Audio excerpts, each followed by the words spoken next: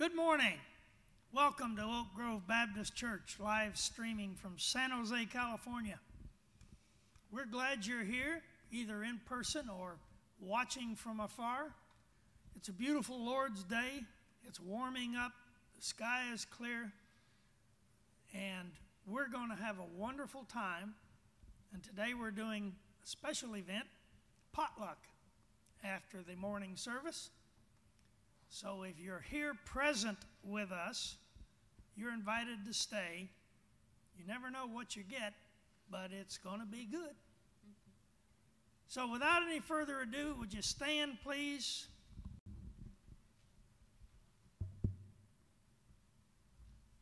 Come thou fount of every blessing.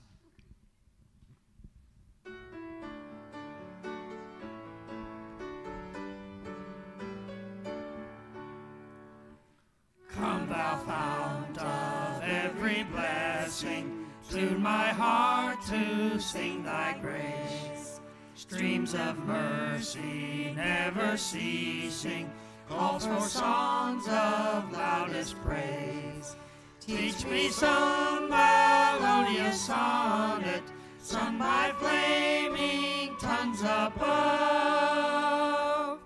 Praise the mount I'm fixed upon it, mount of thy redeeming love. Here I raise my Ebenezer, hither by thy help I'm come, and I hope by thy good pleasure safely to arrive at home.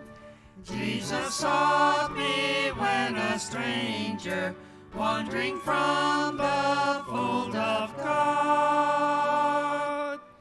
He to rescue me from danger interposed his precious blood. Oh, to grace how great a debtor daily I'm constrained to be. Like thy goodness, like a fetter, blind my wandering heart to thee. Prone to wander, Lord, I feel it, prone to leave the God I love. Here's my heart, oh, take and seal it for thy courts above. Pastor?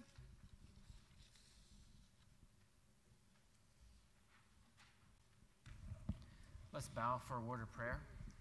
Heavenly Father, as we bow before you this morning with our hearts and our minds focused upon you, we come here, Father, to worship you, to lift up your name, and to praise you, because you alone are worthy of all of our praise. And Father, we just want to bow before you with humble hearts because of the grace and the love you have bestowed upon us. Help us, Father, to bask in that. Help us, Father, to as we worship you today, to feel your presence in a very strong and powerful way. And may you speak to us through your Spirit and through your word today. And we pray these things in Jesus' name. Amen. Amen. You may be seated. A couple of words of announcement. So last week, I told you about the new way we were going to get stuff for the shoeboxes. The cards that were scattered on the back table, you take one and you shop for that and you bring it in. Well, I had a card that said 6 to 10 toothbrushes. So I want you to know, there's my toothbrushes. And at the end of the service, I'll take these back there and drop them in the box. There's already been deposits in the box. So there's still cards out there. There's cards that say socks. Girls' socks and boys' socks. Not to be confused with men's socks and ladies' socks. But, you know, smaller feet. So grab a card and do your shopping this week. Also, as I said earlier, we're going to potluck today. That's the third ordinance of Southern Baptists. The Lord's Supper baptism and potluck. So we're going to do that today. Over in the fireside room, plenty of food. I've already been over there sniffing. The last thing I want to tell you is that Saturday night, this coming Saturday, is the men's wild game dinner. We're going to be able to sample various kinds of wild game. It's been modified slightly. We were planning on venison, lamb, bison, bear, alligator, and ostrich. Got expensive. No. The alligator ate the ostrich, and the bear ran off. Well, then you just eat the So alligator. this week, the pastor has to go hunting for the venison. But in any event, we're going to have a good time. We have alligator, we have bison, we have lamb, and we're planning on venison. And there'll be side dishes, and there'll be a message. So come Saturday evening, 5 o'clock, and we'll have a time of fellowship for the men and eat some wild game, whatever happens to show up on the doorstep. No squirrel. I was gonna try for Himalayan possum, Tastes but like I chicken. couldn't find Himalayan in the street. So anyway, that's enough of that. We're gonna have a good time. Let's sing Victory in Jesus.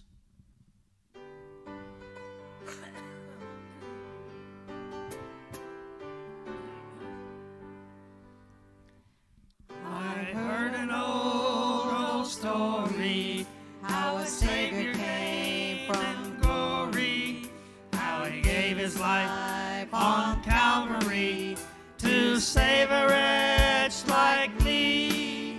I heard about his groaning, of his precious blood's atoning. Then I repented of my sins and won the victory. Oh, victory in Jesus, my Savior forever. He sought me and bought me with his redeeming blood. He loved me ere I knew him, and all my love is due him. He plunged me to victory beneath the cleansing flood. I heard about his healing, of his cleansing power revealing, how he made the lame to walk again and caused the blind to see. And then I cried, dear Jesus, come and heal my broken spirit. And somehow Jesus came and brought to me the victory. Oh, victory in Jesus, my Savior forever. He sought me and bought me with his redeeming blood. He loved me ere I knew him, and all my love is due him. He plunged me to victory beneath the cleansing flood. I heard about a mansion he has built for me in glory, and I heard about the streets of gold beyond the crystal sea, about the angels singing and the old redemption story. And some sweet day I'll sing up there a song of victory. Oh, victory in Jesus, my Savior forever. He sought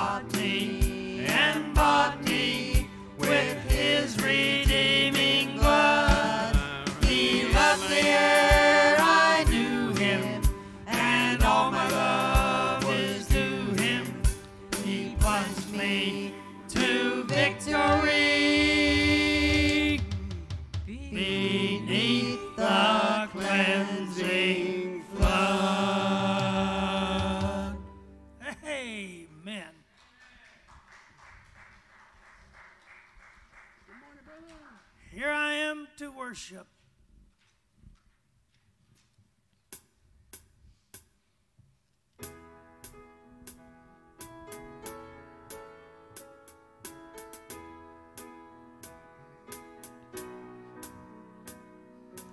Light of the world, you step down into darkness.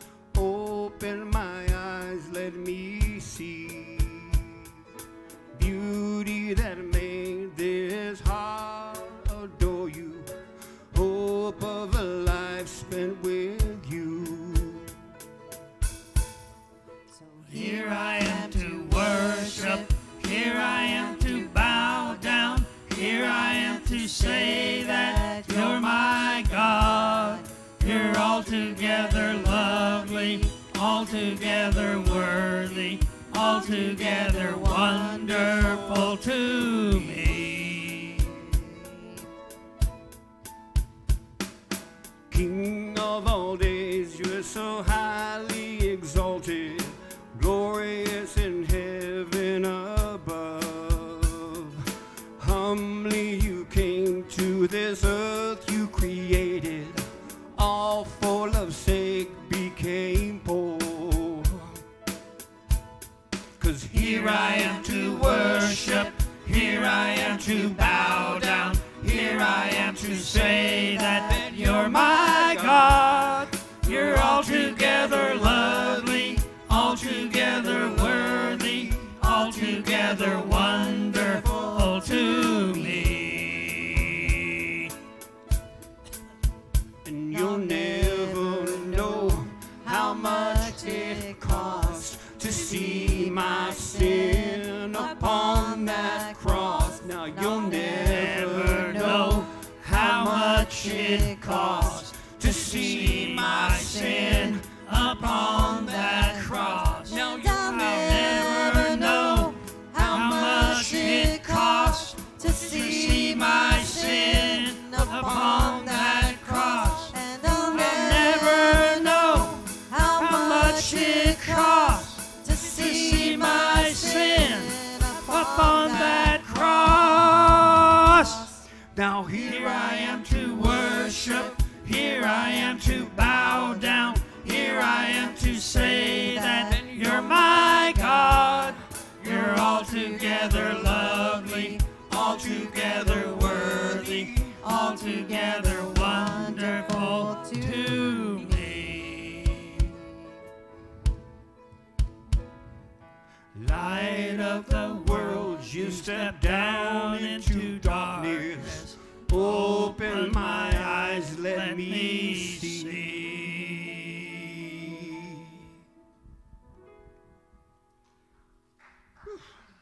This next one we're going to sing as a special. You won't have the words. Just sit back and listen to what it says.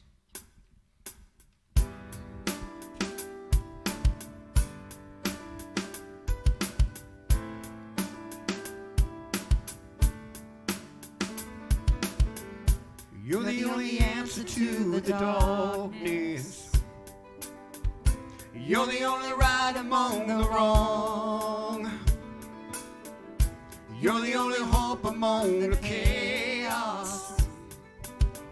You're the only voice that calls me on, louder than any lie. My sword in every fight, the truth will chase away the night. Your name is power over darkness, freedom for the captives, Mercy for the broken and the hopeless. Your name is faithful in the battle, glory in the struggle, mighty won't let us down or fail us. Your name is power. Your name is power. I know it is written, hope is certain. I know what the word will never fail. I know that in every situation, oh yes I know you speak the power to prevail. Louder than every lie, strong will chase away the night. Your name is power over darkness, freedom for the captive, mercy for the broken and the hopeless. Your name is faithful in the battle, glory in the struggle. Mighty, you won't let us down or fail us. Your name is power. Your name is power. When you speak, you shatter darkness. Light arrives and heaven opens. Holy Spirit, let me hear it. When you speak, the church awakens. I believe the change is coming. Holy Spirit, let me hear it. When you speak, the shadow darkness, light arrives and heaven opens. Holy Spirit, let me hear it. When you speak, the church awakens. I believe the change is coming. Holy Spirit, Let us see it. Your name is power over darkness, freedom for the captives, mercy for the broken and the hopeless.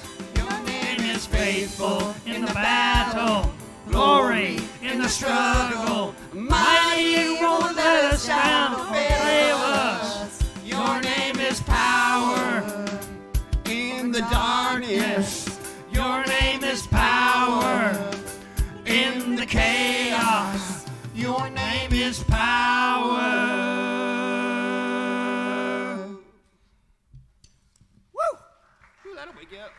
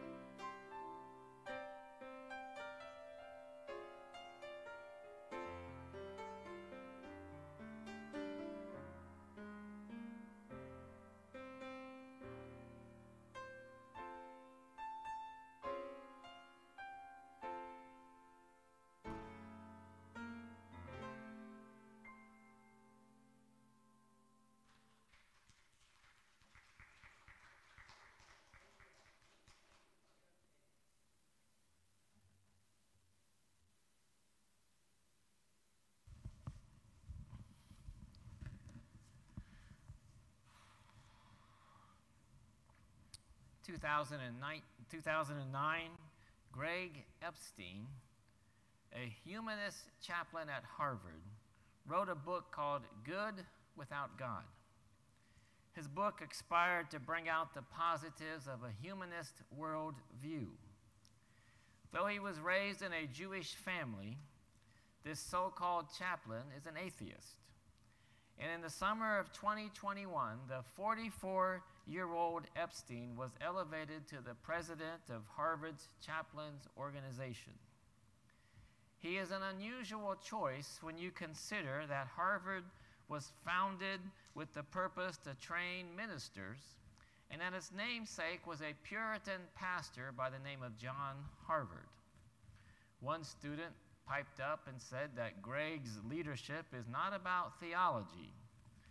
Yet Epstein was a unanimous choice for the job as lead chaplain at Harvard University. And upon taking the reins of leadership, Epstein declared, "We don't look to God for answers. We are each other's answer." How are we to live in a world that's full of imposters like that? The Apostle Paul gives us a word in the book of 2 Timothy. 2 Timothy chapter 3, beginning in verse 10. So I invite you to open your Bibles there with me or look on your devices as we look at 2 Timothy chapter 3, verses 10 through 17. "You, however, know all about my teaching, my way of life, my purpose, faith, patience, love, endurance, persecutions, sufferings.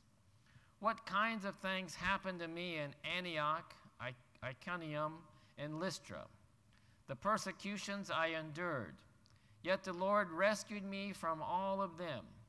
In fact, everyone who wants to live a godly life in Christ Jesus will be persecuted.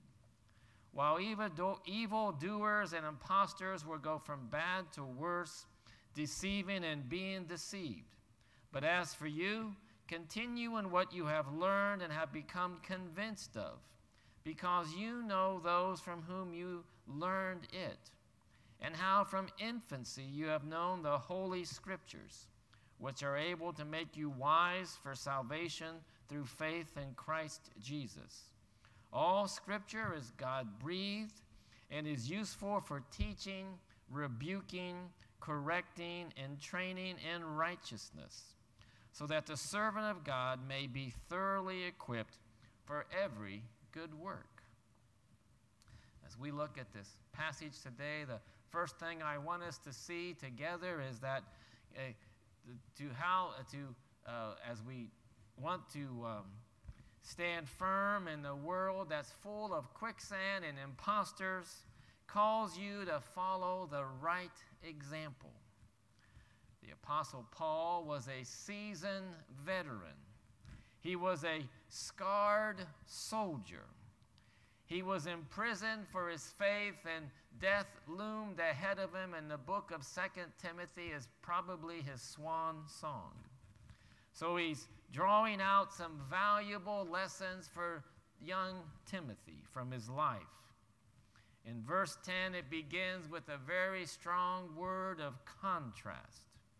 "But as for you, Timothy, in contrast to all of those who are lovers of themselves and lovers of money," in the first few verses in chapter 3, "to all of those who have chosen to oppose the truth, in contrast to all of those who have taken the path of least resistance, and in contrast to the early empty show of religion, in contrast to all of the declining morals all around you, and in contrast to the rise of those false teachers like Jannes and Jambres in the Old Testament who opposed Moses, you stand firm, for you have followed and shared in my example." You followed in my teachings, and what follows are 9 adjectives. You have followed in my teachings, my manner of life. You have followed in my purpose. You have followed in my faith and patience and love and endurance. and suffering and persecutions that happened to me on that first missionary journey where he went to Antioch of Pisidia, Iconium, and Lystra. You recall how at Antioch they ran Paul out on a rail. They ran him out of town. In Iconium, they threatened to stone him. And there at Lystra, they did indeed stone Paul. And they left him outside the city gates for dead. Paul was not tooting his own horn here. He wanted Timothy to know that what he saw in Paul and how he lived out his life, it was not some type of theory that he was following, but that he was doing it because he was following in faith and following after Christ. What he saw was his faith at work in real life.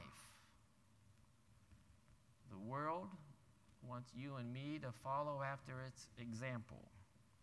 The world wants you to think that Christianity is out of date or it's not relevant. But Timothy, you know the difference. You followed me.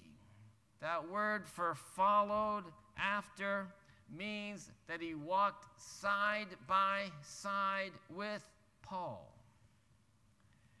That he followed in the same footsteps.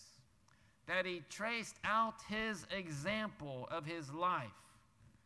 Timothy, you shared in my life and you saw my example living out my faith in the midst of all of those difficulties.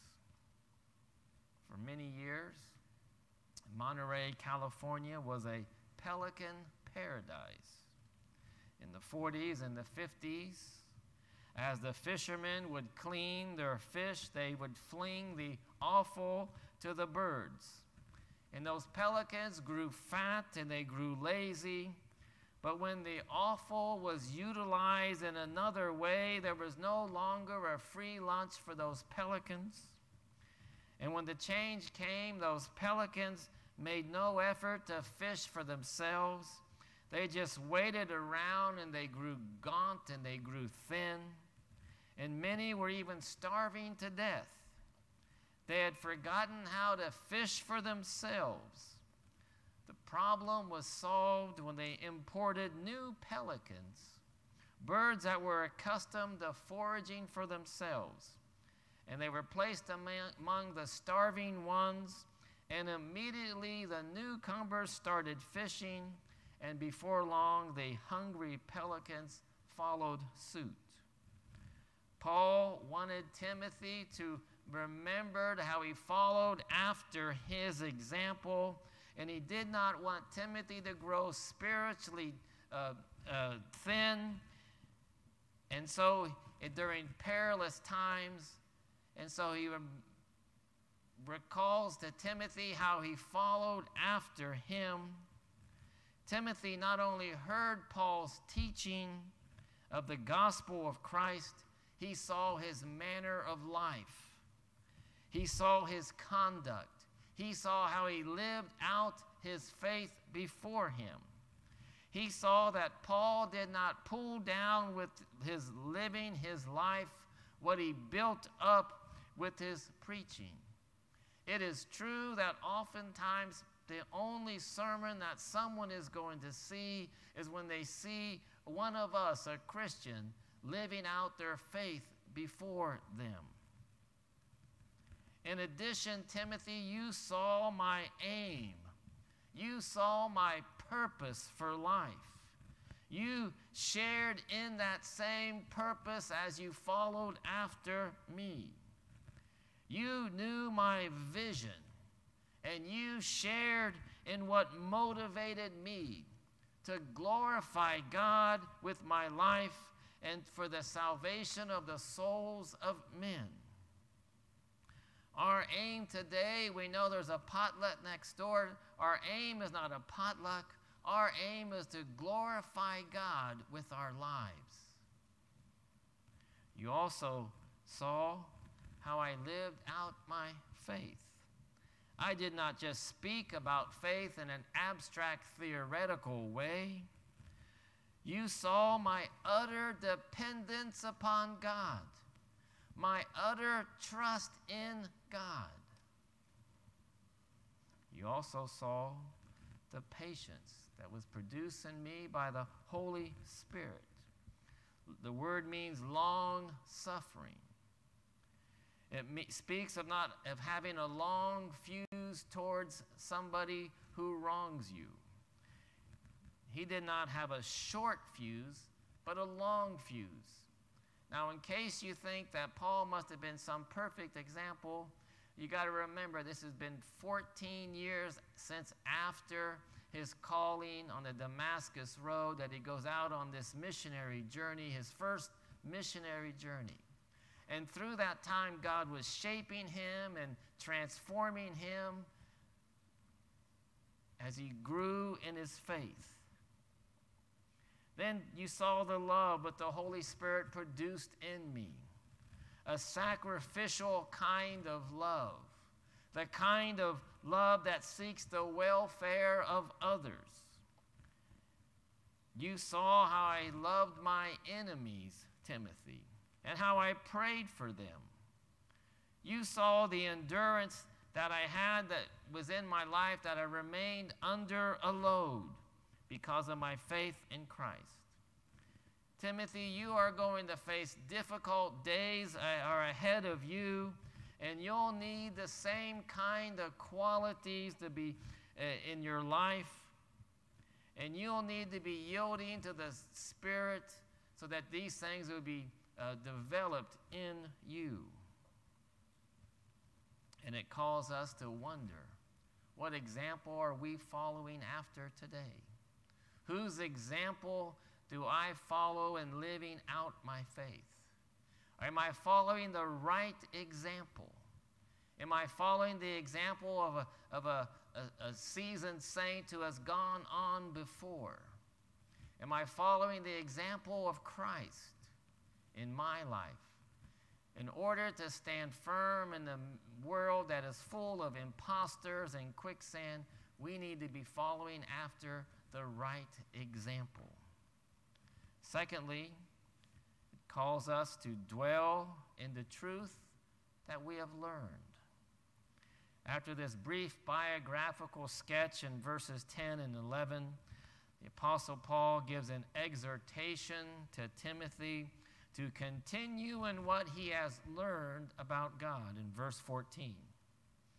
If you have ever stood on a beach and let the surf wash over your feet, and as the water recedes, it washes out the sand under your feet, you know what the effects of an undertow is like. Those proud and boastful false teachers who were lovers of themselves had created an undertow which threatened to wash away Timothy's footing. The Apostle Paul did not want that to happen. He wanted Timothy to keep his life firmly planted on the rock, Jesus Christ. And so in verse 13, he terms those false teachers as evil men and impostors, charlatans. And verse 14 begins with that same strong word of contrast that we saw in verse 10. But as for you, in contrast to those wicked men who drag others down to destruction, in contrast to those impostors who use trickery to deceive others, you stand out in bold relief on the truth that you have learned about God from the Holy Scriptures. You stand out in bold relief as God's servant against those evildoers and impostors who really are on course to go from bad to worse. How?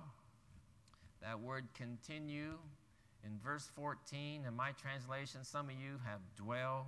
It means to dwell, to abide. It's the same word that spoke about Christ in John 1 when he came into this world and dwelt among us. It means to make your home in. It means to be at home in the truth that you have learned from the Holy Scriptures about God. To stay and continue to dwell in what you've learned about God from those Holy Scriptures. It's an imperative. It's not an invite. It's not a suggestion. It's not even if you're inclined to. It's a command. It's in the present tense to keep on dwelling in those what you have learned from those Holy Scriptures. It's what the old Baptist preacher would say when he said, when he said, "If you cut me, I'll bleed bibline." It's not so much that we are carrying a Bible around. It's how much the Bible gets into us that matters. It's not so much how hard we are holding on to God's Word. It's how much God's Word has a hold on us that matters. Timothy had not only learned, he was convinced that what he learned about God was true. He had lived them out in the laboratory of life. He had seen it in the life of the Apostle Paul. He had become personally assured of them that he had a deep inner conviction concerning the reliability of the truth of God.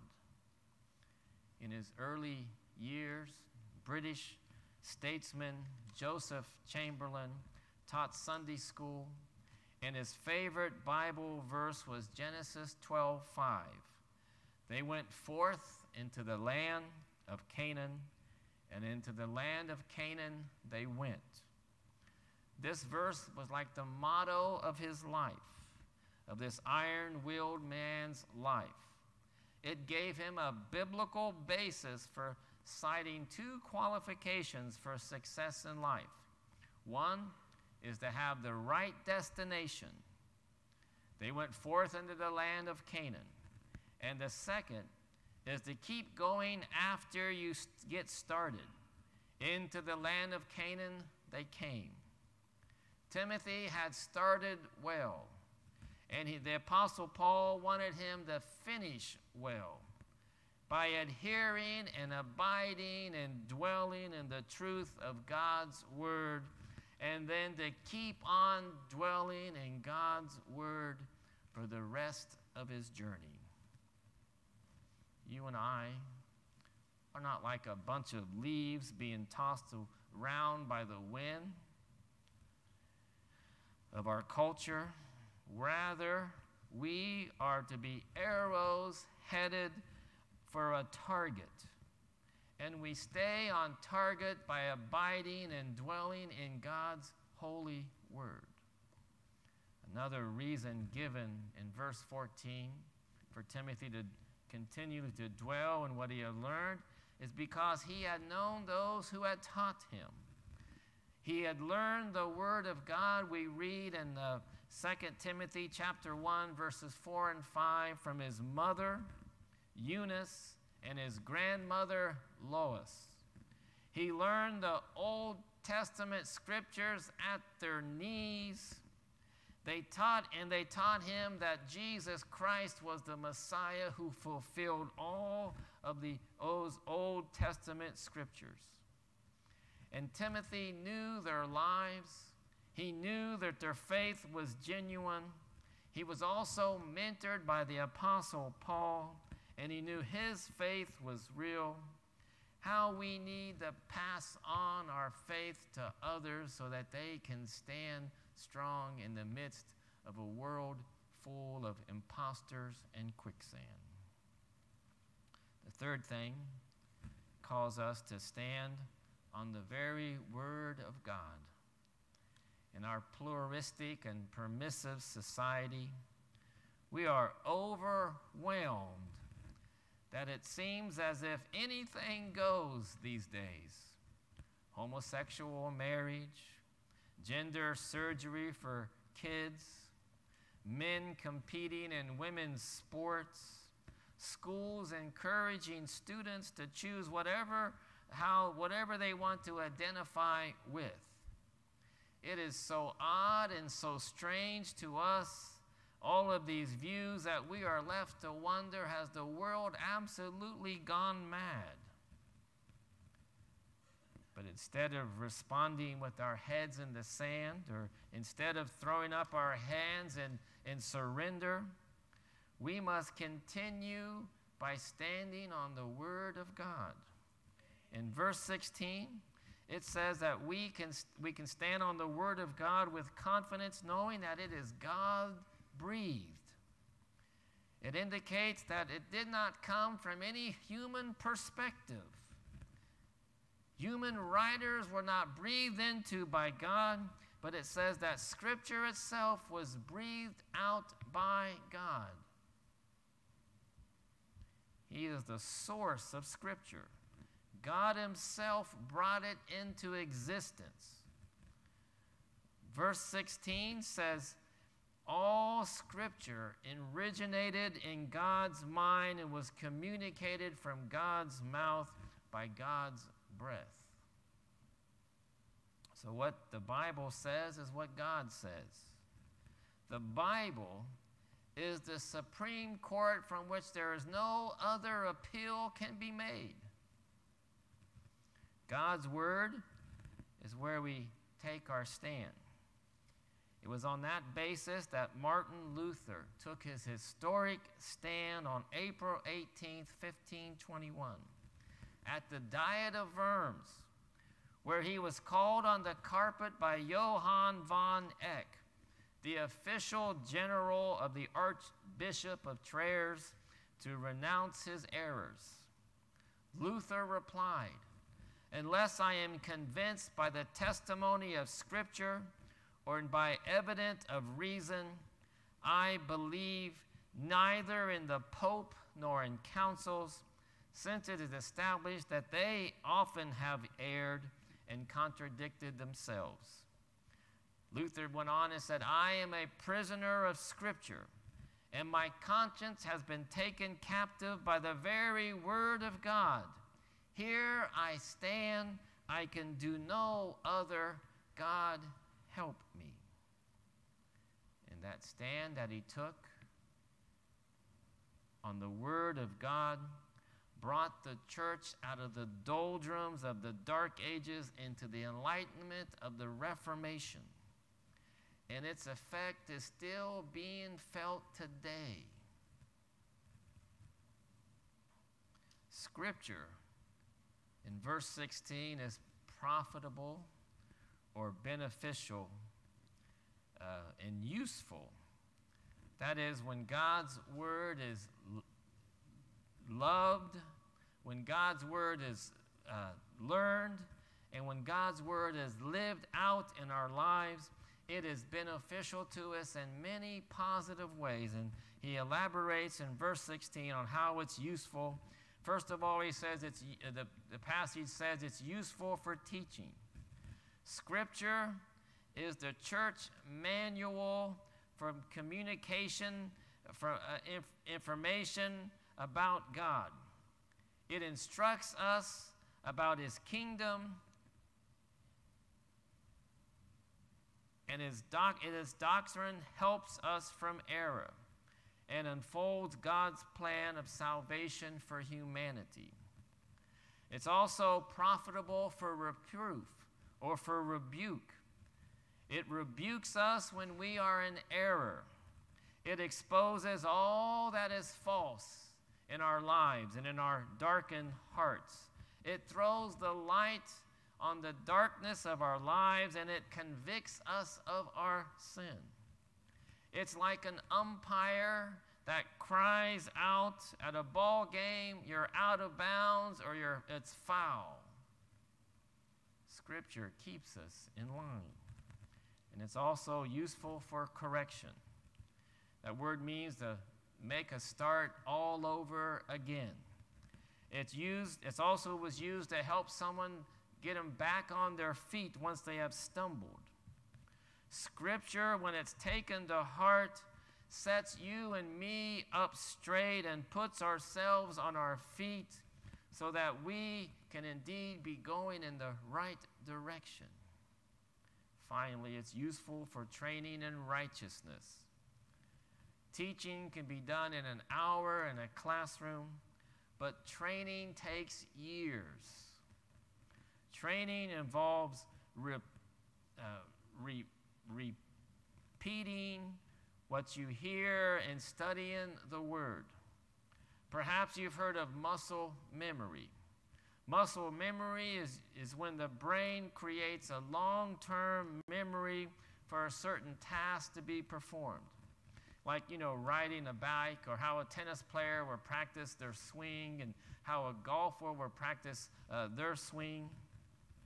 You see it in typing. You see it in musicians as they play instruments. The way to stand firm in a world that is full of quicksand is to develop spiritual muscle memory of God's Word in our lives, so that when we encounter falsehood or imposters or charlatans, we can stand firm as we live out our lives.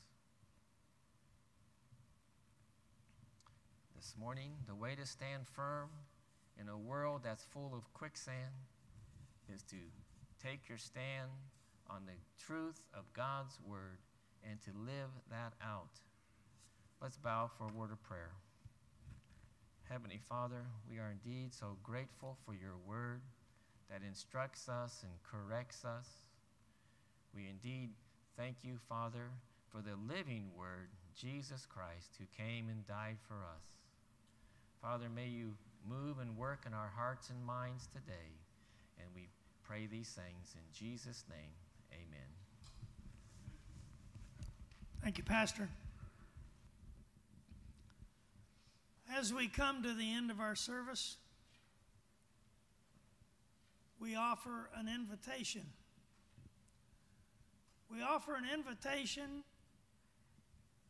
for you to respond to the Holy Spirit through the pastor's message, through reading the Scriptures, whatever has prompted you to feel the need, see the need for Christ in your life.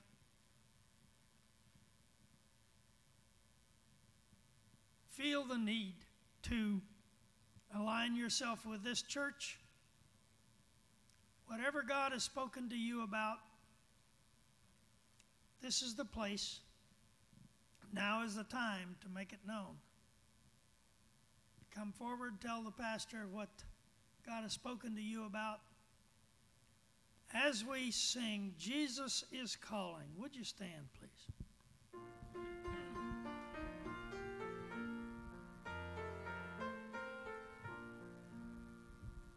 Jesus is tenderly calling you home, calling today, calling today. Why from the sunshine of love will you roam, farther and farther away? Calling today, calling today. Jesus is calling, is tenderly calling today. Jesus is calling the weary to rest, calling today, calling today. Bring him your burden and you shall be blessed. He will not turn you away.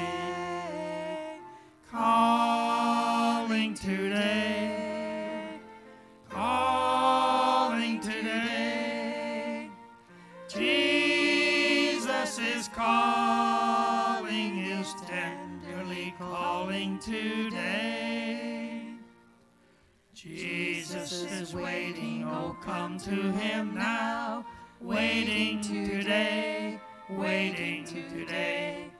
Come with your sins at his feet, lowly bow. Come and no longer delay. Calling today, calling today. Jesus is calling, is tenderly calling today. We're going to do things a little different. I'm not going to ask the blessing on the food that we're about to eat. I'm just going to pronounce the benediction. Then you all make your way over to the fireside room and find a seat.